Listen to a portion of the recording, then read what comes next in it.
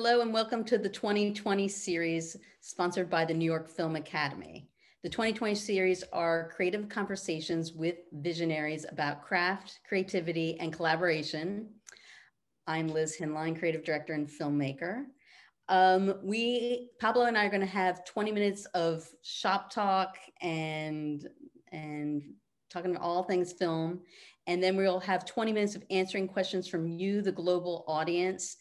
Feel free to write into the Q&A. We would love to get to all your questions, see what we can share with you. And without further ado, let me introduce amazing, visionary, prolific filmmaker, Pablo Berger. Hello, Pablo. Hi, Liz. How are you? I like that visionary, but I think that's too much. But I'm a film director, a filmmaker. I like that word. I'm a filmmaker. Filmmaker. It's funny, audience. We were just in the middle of a conversation. Pablo lived for 9 years in New York, and then he also, moved to Spain, has been prolific in Spain as a major A-list director there. And there is something about, talk to me, it feels like Europe, especially in the last 4 years, has respected culture and always has respected culture and put money into culture, money into filmmaking. And did you move to Spain because you thought it would be easier to raise money for films? No, I've never done the right things. I always done the wrong things, but somehow they became the right things. I moved to Spain because I had a script that took place in Spain. I didn't escape from New York. We know what New Yorkers, I feel a New Yorker at heart. So I passed the first 5 years at this trial, but after 5 years, I feel a New Yorker. I had a good life. I wrote a script that took place in Spain. So the only way that we could make it happen, and my wife is my closest collaborator, we moved to Spain and we tried to make it there, and we did. Torremolinos 73, that's our first film. And when you first moved there, how did you break into the Spanish industry? Did you have film collaborators already there, or how'd that work? That was hard. The thing is that I was just a NYU graduate with my MFA, and I arrived to Spain thinking that I was just going to show the title and all the doors were going to open, and it was quite the contrary. It was very, very hard to get my first film off the ground. Actually, it was a pretty big budget film. It was a period film, so it took me many years, and it put me in my place. When you just graduate out of NYU or what you would say like a prestigious film school, you think you're a big shot, and in reality you're not. You're just like a beginner, an apprentice, and sometimes you have to learn it the hard way. So it was a long way until I got the finance. And what you were mentioning before, which I thought was amazing, and this is the jobs of the filmmaker. You're not only the visionary director, but it is the knowing about the money raise, how do you raise money, and knowing about the distribution and how to get it out there besides showing it to your mom and your friends. So what now, knowing what you know now, what would you have done differently in the financing and in the distribution for your first film? Well, I don't know. I'm kind of the positive type. I think things happen for a reason.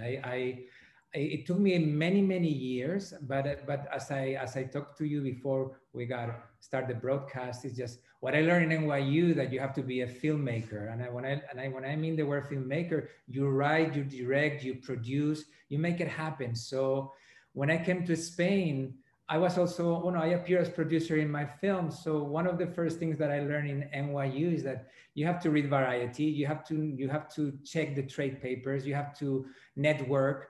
And that's what I did. And actually that part of being writer, director, producer, that was key in the process of my career. I'm a producer in all my films because as a director, you also have to be involved in that process. So you don't lose kind of like the paternity of the project, and you're part of the way of how the films are getting made. No? Well, do you find the director has only so much say-so, but the producer has more the say-so, like for casting, let's say, or something like that? Well, the thing is that one of the reasons, I'm happy working in the European film industry, that somehow directors, we have like I wouldn't say the last call, but we have kind of, in my case, I have a director's cut, and I've been lucky enough that I found producers that like my work, they respected me, and they let me like do the right cast and put my crew together. Definitely, the producer has a lot to say. I think it's like a marriage. It's like as husband and wife. You know, you have a dialogue, and definitely I have a very good relation with all my producers. I had like two producers, mainly my last producer. I have worked with 3 films, so that's a very long marriage. And they, as long as they like the script, basically the way I work with them is just I write a script, and if they fall in love with my project, they just go forward and they just fight for it. And in that process, yeah, we collaborate. They like certain things, they don't like certain things, but once the script is green lighted, you know, I talk with them about the cast, I talk about the crew, but they always let me the last word, which I know is very normally is very different in the once I think in the studio system in America. So in that sense, I feel lucky to be working in, you know, it's a smaller films. Definitely we work in a different budgets from the big studio American film, but yeah, but it's a different industry, definitely. And when you are writing, how do you know, is writing easy for you? And how do you know that you're done? You're never done. You never finish a script. You just let it go. You abandon. It's like you abandon the script, because actually, as you know, you're a director yourself. You know that every step of the way you're writing. You know, you write the script. When you're shooting, you're writing a new script. When you're editing, you're edit a new script. And even in the mix, I remember like doing creative decisions. So the scripts are abandoned, and I think imperfection is perfection. You know, you always they're never finish the film. You know, they always have, you know, things that every time I watch one of my films, even if they had like good reviews or they were like well received, I see the problems. But they're like your children. You know, of course they have problems. We are not perfect, but you know, but we love our film. The fact that I write, direct, and produce, I feel that all my films are very dear for me, even if I know what are their problems. Does your cultural background affect your choices in the types of films you make? Well, completely, definitely. I think all that we live is just kind of like what comes back in when we become filmmakers. I even think that those early years are a great influence when you're like a teenager, when you're 12, when you're 15, even like I think like even my previous years before film school, if I went to NYU when I was 25 to do the master degree, I think up to 20, they were like, I think key years in my, more in the terms of storytelling, the stories that I want to tell. Definitely when I went to film school, I learned a craft and I learned so many things in film school. It was one of the best moments of my life. But I think when I have to go to storytelling or what makes my films unique or different from others, I think comes from my background. Is there a through line that you, or is there a through line, or is like a question that you're constantly looking for? Like, what sort of, I guess, inspires you to, okay, this is the project because there's something in me that needs to come out through this vehicle called a film? Well, I think there are many things, but definitely I feel I'm a visual filmmaker. You know, I like to write with images. So there has to be something in the form of the film that is like turns me on. I say, I want to make a film this way, you know, even if you see all my films, they are visually very different from them. There's something about each them that attract me. And definitely I have only one goal, you know, I think like surprise the audience. I want to surprise the audience. I like cinema as is like a circus. I like to be like a magician. I like to go to the old days of Méliès where the directors, they like to surprise the audience. So if I feel that the film is something unique and that the audience is going to go for a roller coaster ride, I say, oh, that's the project that I want to make, you know? And that's kind of like that's kind of like what has been moving me through every project that I've made up to now, and what is going to be my next project as well. Interesting, interesting. Well, that's a good segue. So, Charlie, let's play this great trailer from one of Pablo's films, Abracadabra. Look at that. Magically, it happens. I like it.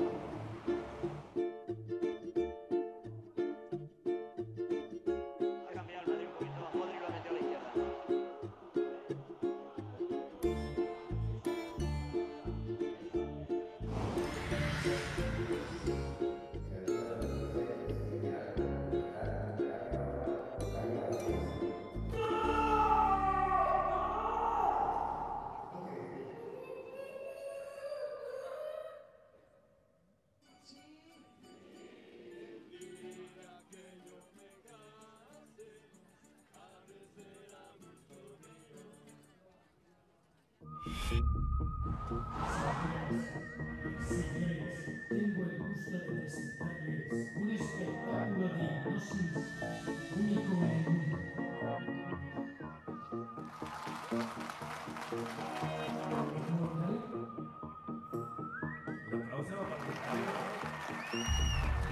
Os quiero pedir, por favor, que miréis atentamente mis manos. Tenéis sueño. 1, 2, duerme. Pajaritos a bailar cuando acabas de nacer, tu colita es de mover, chin, chin, chin, chin. Para un pajarito ser, este baile es de bailar y a todo el mundo alegrar, chin, chin, chin, chin. El piquito es de mover y las plumas sacudir, la colita remover, chin, chin, chin, chin. Las rodillas doblarás, 2 saltitos tú darás y volarás.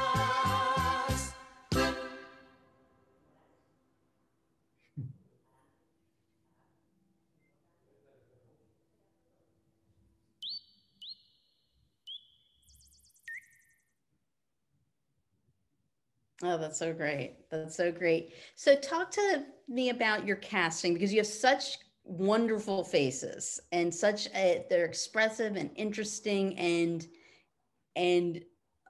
how do you have like a theory or methodology with your casting? Well, one of my favorite filmmakers is Fellini, so definitely the faces are key. Actually, Abracadabra is my last film, and the main actors are like big Spanish stars. So like Maribel Verdú, the lead woman, she was in Y tu mamá también de Alfonso Cuarón, or Tetro de Coppola, Belle Époque. She's really, and she even was in my previous film, Blancanieves. She's Maribel Verdú, a fantastic actress. Antonio de la Torre, the lead male, is one of the biggest actors. So definitely the fact that it was a big film, a big budget film for Spanish standards, it needed a big cast, and they're also great actors, but also they have great faces too. Mm-hmm. So I think casting is one of my favorite parts of the process as well. And I like the idea that the casting is like, I feel like I'm like a wedding photographer, and I put all the cast together and I just take a photo. So I have to feel that it's balanced, that the protagonist and the supporting roles that they're a little behind, and even the extras. I think everybody that appears in a film, they have to have something that makes it unique and interesting. And it just, that I don't believe it cannot be any false note. So that group photo has to be kind of like unique for me, at least. And do you, when you're in the casting, do you do private meetings? Do you put little scenes together? Like how do you what's your cooking method? Well, the thing is, sometimes for the lead roles, they're just big stars, and you know their work, and they have many films, so you just offer them the role. But for supporting roles, or sometimes when you're unsure, even if there's a big role or they're famous actors, you make an audition, and what I like to do is improvisation. I really love to work with actors that they're, you know, little animals, in the sense that they just let themselves go, that you put them in a sometimes uncomfortable situation or a unique situation, and just let's see how they ad-lib.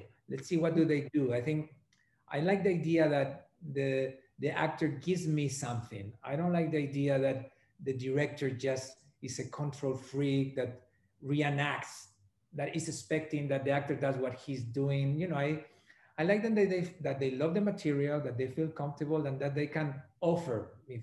I'm waiting the actor to give me things. Mm. So what type of director are you on set, would you say?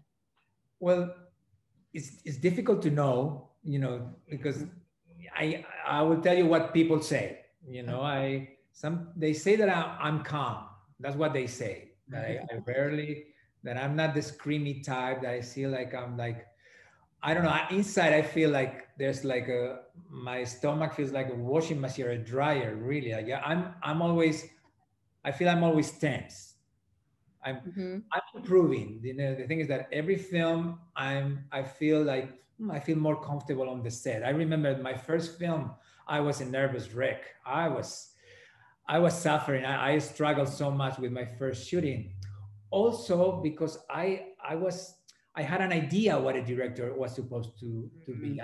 I thought, even if I had gone to film school, it was very theoretical in a way too, a film school. Even if you go to, you know, you make many short films, you have an idea what a director is. And maybe I thought a director had to be like, almost like Eric von Stroheim, that had to have a vision and everybody should do what he thinks. And if people get away from that idea, it's just, you get nervous. So I suffer because of that. And I realized that you have to be more relaxed. You have to go with the flow. You have to dance. You have to listen. And every film, I think that I'm listening, I'm a better listener. And I think that if there's a definition for a director, I think is directing is listening. And I think you have a crew, you have people that want to help you. And the treasure map is the script. So as long as I'm the writer director, so I have the treasure map, right, and I have a direction to go, and I just have to get the help from a lot of people to get the film done, you know. And do you, like, when you're coming onto set, do you have your, like, what are you carrying? Do you have nothing? Do you have your storyboards? Do you have your, like, script? Like, what are you, that day of work, what are you carrying with you? Yeah, no, I'm a storyboard type. I storyboard my films. You know, for me, Hitchcock is one of those great directors that he had everything storyboarded, and I like to have everything storyboarded. So before I get on the set, I've done my homework, and I spend with my storyboard artist like 6 months, 9 months just doing storyboards. So I always have the storyboard in one hand. I always have the script on the other. So it's just like I have to have them all the time. And definitely I'm addicted to coffee. So the moment I get on the set, I go to the catering table, I get my coffee, and I go straight to the makeup to say hello to the actors. You know, that's key. That moment, it's a very nice moment, cozy moment to say hello, good morning, how are you? And just a little chit chat. And you know, I think that's a great moment. And then of course, your right hand is the DP, you know. At the same time, the assistant director is by you all the time, you know, and you know, it's exciting. Definitely it's a very exciting. You have to be like alert. You know, it's kind of like it's a different, I think there are two Pablos or many Pablos, I think, but when you're on a set, you have to put like some extra battery energy, and you have to be, anything can happen any moment, and you have to be very, you know, aware of everything, you know. But I'm a suffering type director. You know, my favorite part is the writing. I love writing. I love pre-production. I love post-production. I love to go to festivals and selling the film, but the shooting is something you have to go through. Fortunately, every time I go through a little better, but it's hell. You know, who wants to wake up at 5 o'clock in the morning and just having troubles all the time, you know, but that's the only way to make movies. So I just have to, it's like giving birth. You cannot give birth without pain. So at the end, making movies for a director is like giving birth. And when you're on set, where are you? Are you in your video village? Are you next to the camera? Where are you placing yourself? I'm old school. I'm next to the camera. You know, that's when I went to film school, we didn't have video taps. And I need to feel, I work all my films with the same director of photography, Kiko de la Rica. He's one of the greatest of Spanish directors of photography. And I don't like to be by the monitor. It has to be very difficult crane movement, very sophisticated, that I wanted to get it perfect. But in general, I like to be next to the camera, and I like to feel the acting. I don't like to see the acting through the monitor. I want the actors to feel that I'm like 3 feet away, 4 feet away. And I want to, if I want to give a little direction, I want to go quickly. And definitely that's one of my favorite moments. Let's put it this way. This whole madness of the shooting, sometimes it drives me crazy, but the moment I say action and the scene is happening and we are all concentrated on the sound of the camera when you're shooting on film, it's just magic. That moment is that time stops and everybody's concentrated on what's happening in front of the lens. That's my favorite moment. And then you say cut, and then hell starts again. That's great. Yeah, I mean, that is that thrill, and it's also that the flow state. Yeah, that moment I think that's why I would say that's one of the reasons I make films. I remember my first short film on Super 8.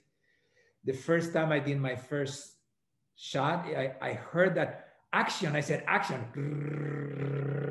It was a magical moment when you're shooting a scene. And do you work with the same editor consistently? My first film was one editor, but then I had a great experience. He was Rory Sainz de Rozas, but she retired. She was pretty old already. And then my second film, Fernando Franco, he did Blancanieves. He's a great editor, but he's also a director. So on my next film, my third film, he was working on his own film. So I worked with another great, I always had great editors and had a great time because I love post-production.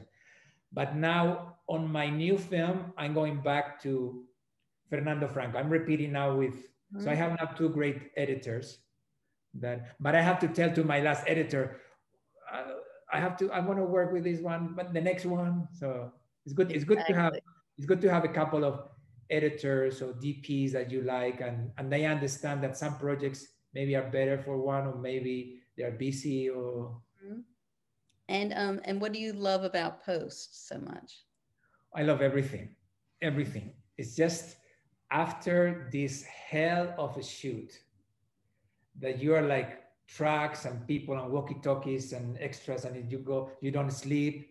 Yeah, the project sometimes goes the wrong way, and then you're not sleeping well, and then finish and you just meet in the editing room and you have a coffee mug and you're with the editor that is very nice, and you spend months and months, and then you start with the sound design or the visual effects, and then you were the composer, and you go to the mix with 2, because basically there are steps that they're with 2 or 3 people, and you have a different pace.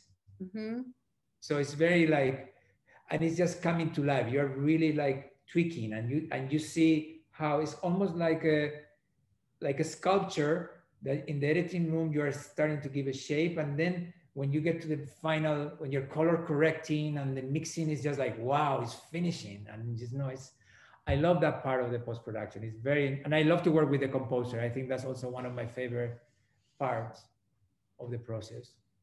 We have a bunch of questions here, Pablo, so I'm going to just check them out, and I will.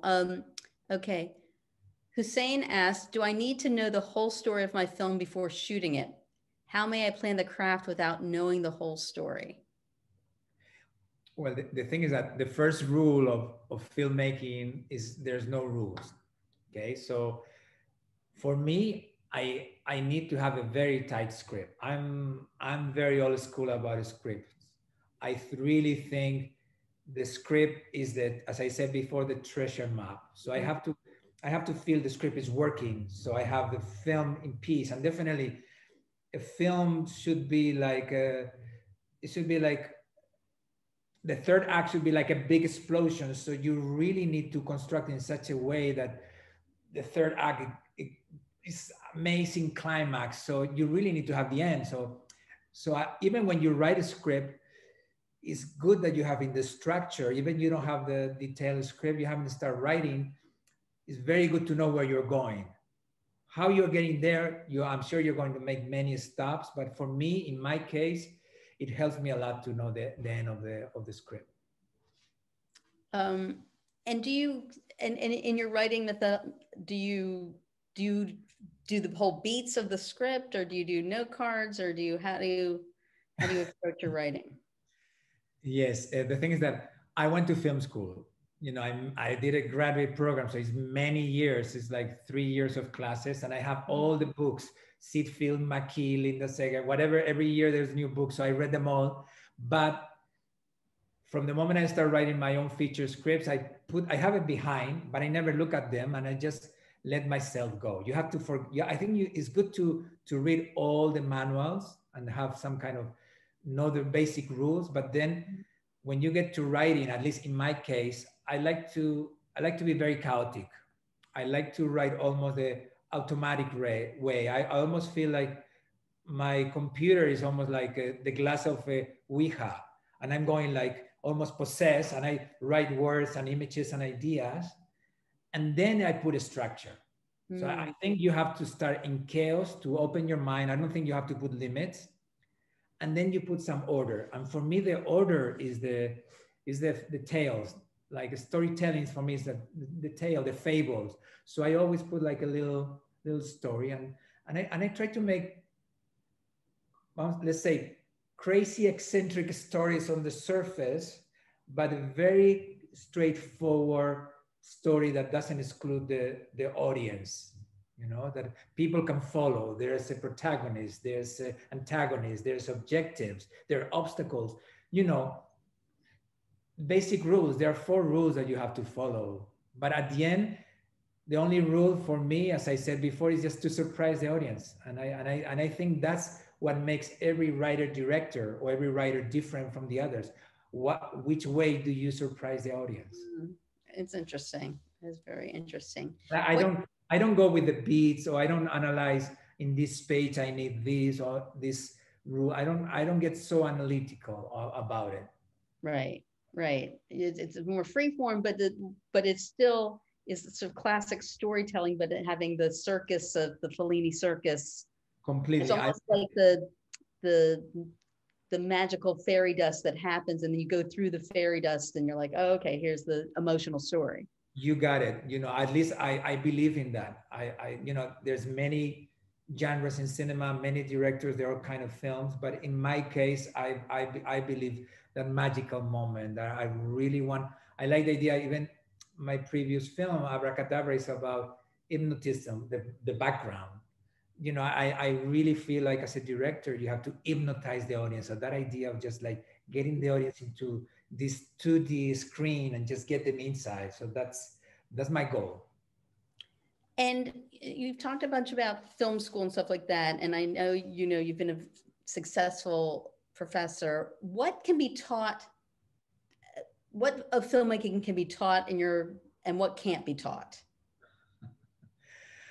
Well, I really think the basics can be taught, definitely, you know, and there's a famous story, or at least, I don't know if it's an urban legend, but that Orson Welles, before he made Citizen Kane, he just watched over and over and over the Stagecoach of John Ford to learn the basics. And then he made what we consider one of the best films of all time. So definitely, I think the basic rules, I think they can be taught. And definitely in film school is the place to try things.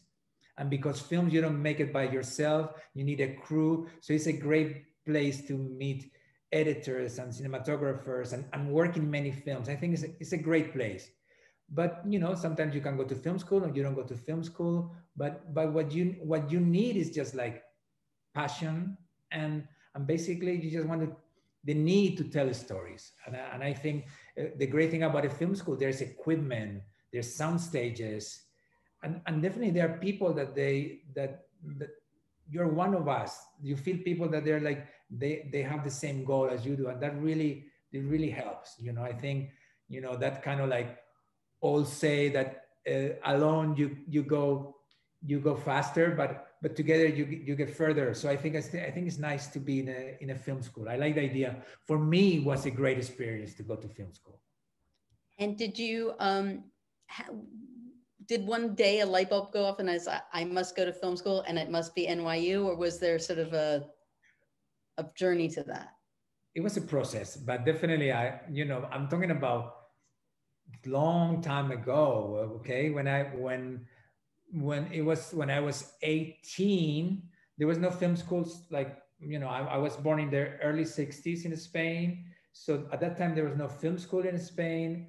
My film school was to go to the San Sebastian Film Festival, Mm-hmm. a great film festival. So I used to go every year for 8 days and watch as many films as I could. And at that time, like around the early 80s that I used to go, in the catalog, there were many filmmakers from New York, like Jim Jarmusch, like Oliver Stone, like Susan Seidelman, like Spike Lee, and they all graduated from NYU Film School, MFA, NYU. And I said, okay. So at that time, we had to write letters. And after I wrote a letter to NYU, like 3 weeks later, I received this vanilla envelope and with a big catalog. And then you see, oh, MFA. And I was so excited. And I read it 3 years and directing, writing, cinematography. And then you get to the last page and you see like tuition fees.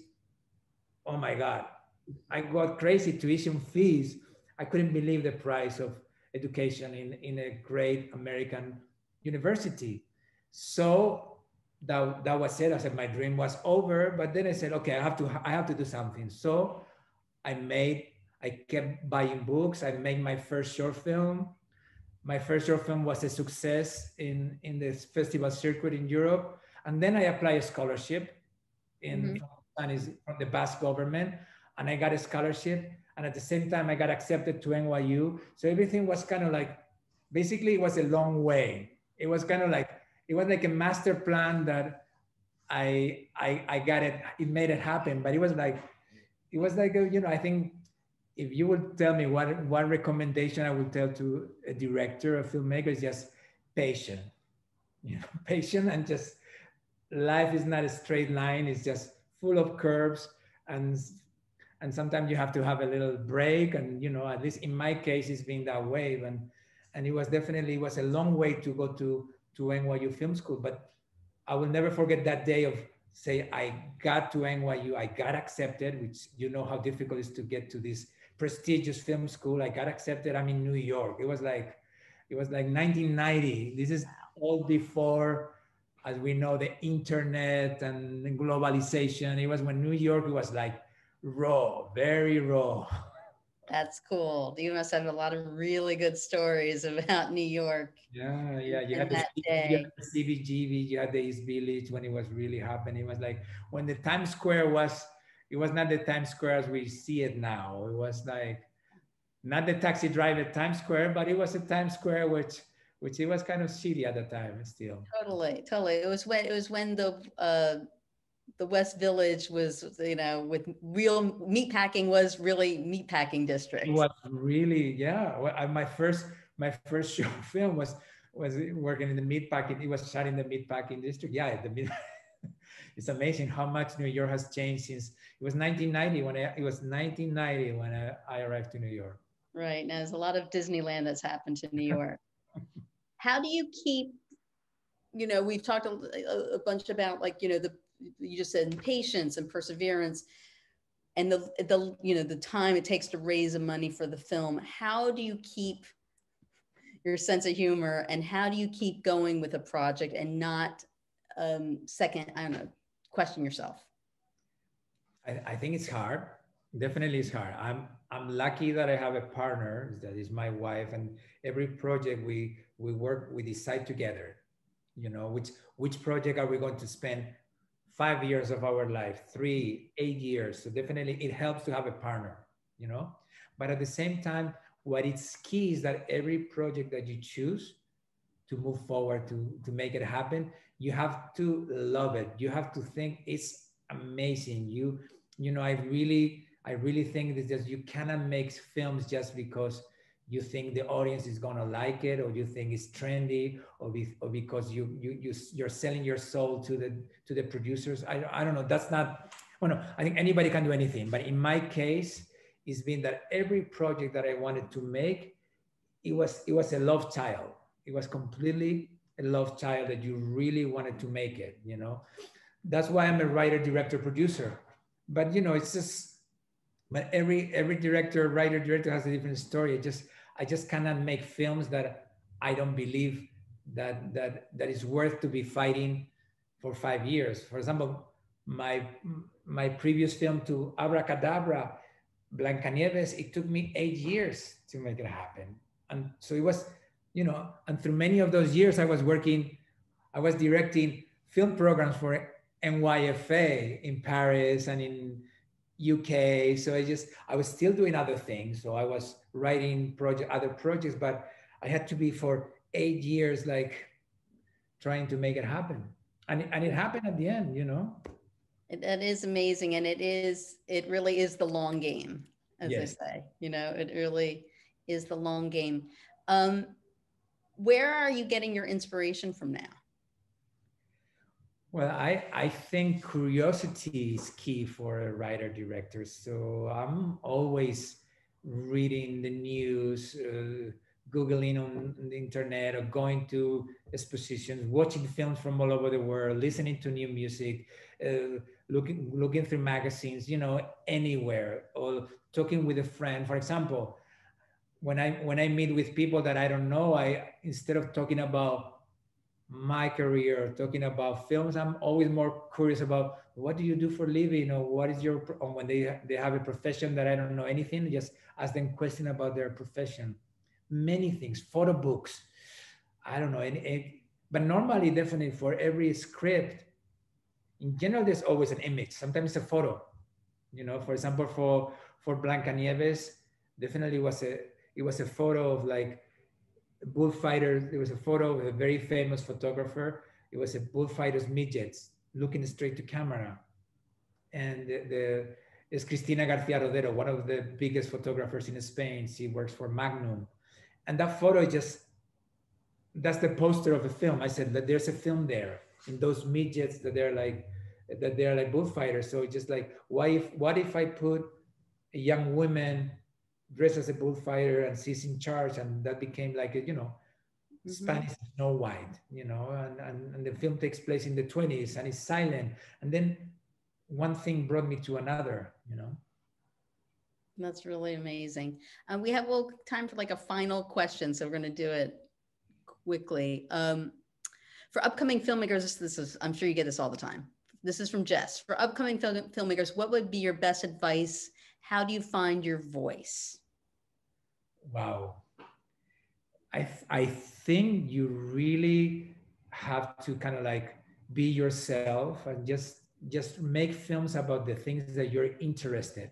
If you don't, I think the worst thing that could happen to a filmmaker that goes to a film school and get domesticated, and I've seen it many times. You have to go with something that is inside of you, I think, and never forget your intuition. I think directors, we're intuition. We are like a polygraph. We are machines that we have to feel things. So I think you have to feel it. If you don't feel it, don't do it. We are animals. Don't get too analytical. Sometimes we get too analytical. One of my best friends, he's big, gigantic executive in a gigantic corporation. And he told me once, the most important decisions, they are made like this in 1 second. You can go around forever, for weeks, for months. So for me as a director, when I make a casting decision, boom. When I decide which script I think is better, my heart tells me, it's just almost like here. So just listen to yourself, really, and you'll find the right project that you want to make. That's amazing. This has been so fun. I am sorry, but we are out of time. Okay. It was thrilled to meet you. And I know you're not on social media, so people can rent your films on Amazon. Okay. Yes. Right. Anywhere else we should look for your? Well, I think just to finish, I'm just going to tell you my last film is going to take place in New York. It's called Robot Dreams. Let's do a little promotion. It's called I'm working on it. It's called Robot Dreams. It's an animation film based on a graphic novel from Sarah Baron, and we are in pre-production. So my next crazy film is an animation film 2D, and I'm very, very excited about it. Well, that sounds fantastic. How exciting. So thank you so much, Pablo, and thank you, New York Film Academy, for hosting the 2020 series. It's been wonderful. I've learned so much. And be safe and happy Thanksgiving, everyone. Bye. Bye. It was a pleasure.